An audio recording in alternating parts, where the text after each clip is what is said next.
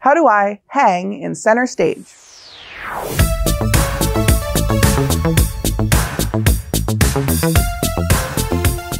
In this year's first tech challenge game, Center Stage, there's a hanging challenge. Teams will need to hang their robot off of a bar in the center of the field. This is a challenge that has been similar to other game tasks, both in First Robotics Competition and in First Tech Challenge before. Teams will need to grab their Alliance color rigging, find a way to elevate off the floor and stay elevated, and only one robot per rigging will be counted. This is an example of how Robits parts can be put together to create a mechanism for lifting your robot.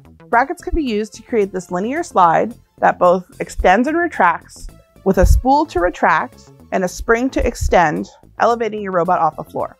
A motor could be attached to the spool to retract the arm and lift the robot off the ground.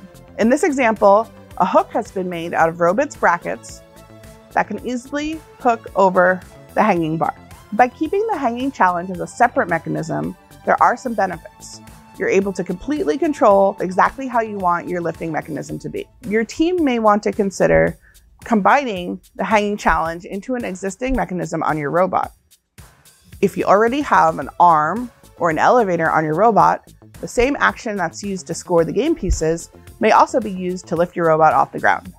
In this robot, we have added a simple hook to the side of the game piece mechanism, and the arm is what is doing the lifting on this robot.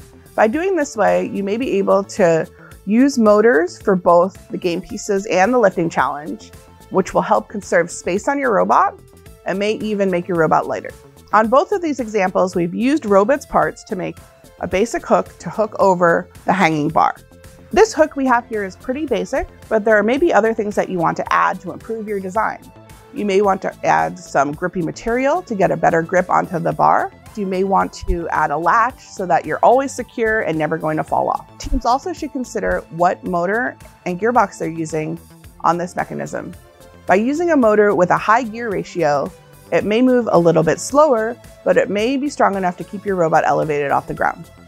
Teams should also consider where on their robot their mechanism is placed.